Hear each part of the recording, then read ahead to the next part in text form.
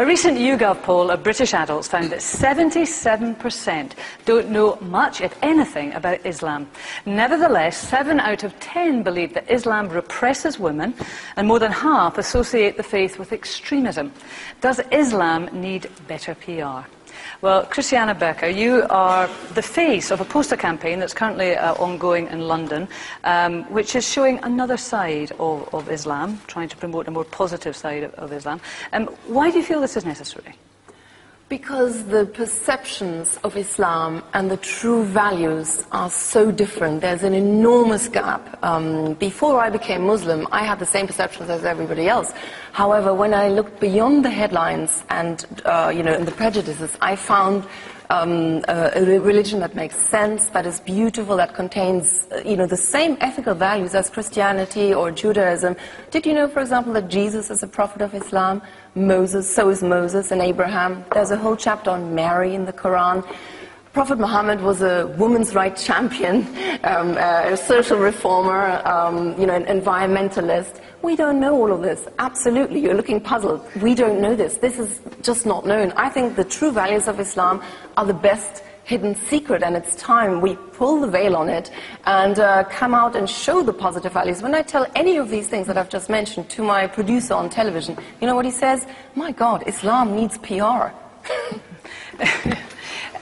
Gita Sagal, there you go, a completely different view of Islam that most of us have. As we heard in these statistics, and most of us think that actually represses women. Kristiane is telling us a completely different story, which is a great argument, surely, for having a PR campaign to inform people. I think that religions don't need PR campaigns. I think Islam is growing very rapidly, and of course there are many versions of Islam that people are converting to. And the problem is that the perception that it is associated with repression and so on, it's particular Muslims who are associated with repressing women. We're talking about the Taliban. And, there's been a lot of sleights of hand, a lot of language problems, as somebody said. We talk about civilian casualties. Who most of the civilian casualties caused by? By the Taliban. We have a very complex message from our Afghan friend here. I'm not saying that is Islam. Exactly. The point is that I think what needs to be brought out, if a PR campaign is necessary, is that the people who suffer from the extreme interpretations of Islam are Muslims. Those are the people in the front line of suffering. And it's people who are being killed by Taliban bombs, who are the civilians of Afghanistan who are suffering. So what you're saying, that Kristiane is kind of missing the point, or she's glossing over, or what? I think that they're trying to do something that they feel is necessary. Unfortunately, for instance, for me, when I look at a Muslim, among my friends, my family, people I work with, I see a mirror image. I'm not seeing some alien other.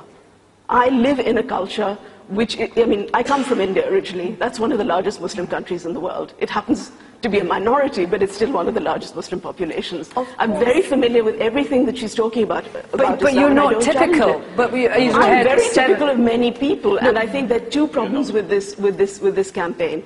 One is that in appealing to Judeo-Christian traditions, they're talking about an abstract idea of Islam, as opposed to the real perceptions of real problems that people know that there is rising extremism, that's also converting people. Okay, Kristiane, and then maybe I'm going to bring and it cuts out. I'm an atheist from a Hindu background. Many Muslim traditions are absolutely rooted in India culturally.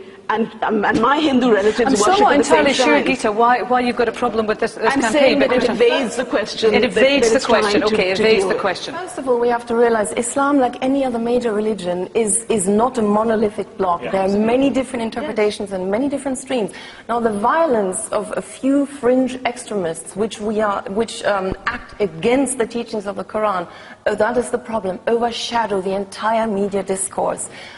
The vast majority of Muslims condemn these actions, are against them, and live a completely different, beautiful version of Islam, where social equity, social justice, all this, being kind to the weak, the care for the elderly, all that is part of our value system. Peter Whittle, is this a vision of Islam that you recognise, and would you like to be introduced to it? Listening to you, it's like you're living in fairyland.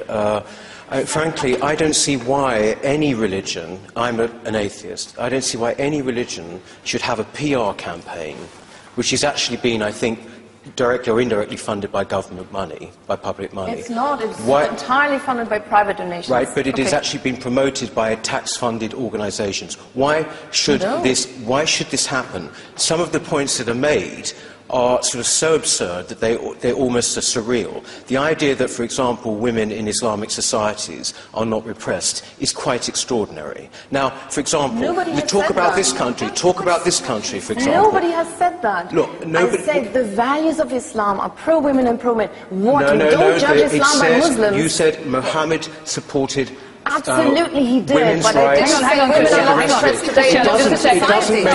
a second. Let Peter finish his point. It doesn't make the point. This campaign doesn't make the point about how he married a girl at the age of 6 and consummated at the age of 9. No, it doesn't make that point. But the fact I would make as well, and this is a very personal point, is that as a gay man, for example, a big survey done by Policy Exchange a few years ago, the biggest, hang on, it was done by Munira Mirza, who is a Muslim. She's not an atheist. Right, she was from a Muslim background, and you know it. She's an atheist. And the fact is, it found that 71% of young Muslim men, 16 to 24, right, thought that homosexuality should be criminal. Now, how are you going to put a PR spin on that? How do you do that? Well, Mayday? Peter, I'm delighted you're here because you're the very reason Islam needs a PR campaign, because people like you talk so much drivel about Islam and Muslims. That's why we need a PR campaign. Everything to get rid of nonsense like that.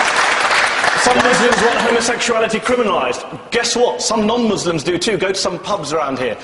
Listen, I don't agree with that either. But you don't judge a people or a community or a faith on the basis of an extremist minority. That's why the majority. Minority. Of course it is. That's 70%. Of course it's a 70% of 16 to 24-year-olds think that being gay should be criminalised. That is not a minority. So that means that Islam doesn't have any PR problems, according to you? That doesn't mean that the media don't exaggerate the fears of Islam? No, I'm asking you. You said we live in a fairyland. I live in a land where the newspapers can say whatever they like about Islam and Muslims, where tabloid newspapers go after people all the time. Their Daily Express has either Princess Diana or a woman in a burqa on the front page every other day. There's about 2,000 or 10,000 women out of 2 million who wear burqas, okay? There is an absolutely open campaign of demonisation against Muslims amongst sections of the right-wing press and think tanks like Policy Exchange, sorry to say. You cannot put your head in the sand and expect Muslims to say, oh no, sorry, we're going to ignore this. And actually, let me just make a wider point. Okay, last time I came on the programme, I actually came on to make this point, to say the media actually treats Islam badly. What I came today to make the point was actually, we can't blame the media for everything. We can't blame people like Peter for everything. Actually, Muslims are to blame for a lot of the problems in Islam, which is why Islam needs a PR campaign, not Muslims who bring it into disrepute. And that's a very important point. Well, Kristiane made a very good point that was based on that, and I must just say a word for Daily Express. I know that they do cover these stories, they also cover other stories, and don't get me into trouble. Not as much, sorry. Thank you very much. The Cardiff University School of Journalism found that's not true. They disproportionately focus on Islam. Kristiane, but you made a comment there that was very interesting. We should not judge Islam by Muslims.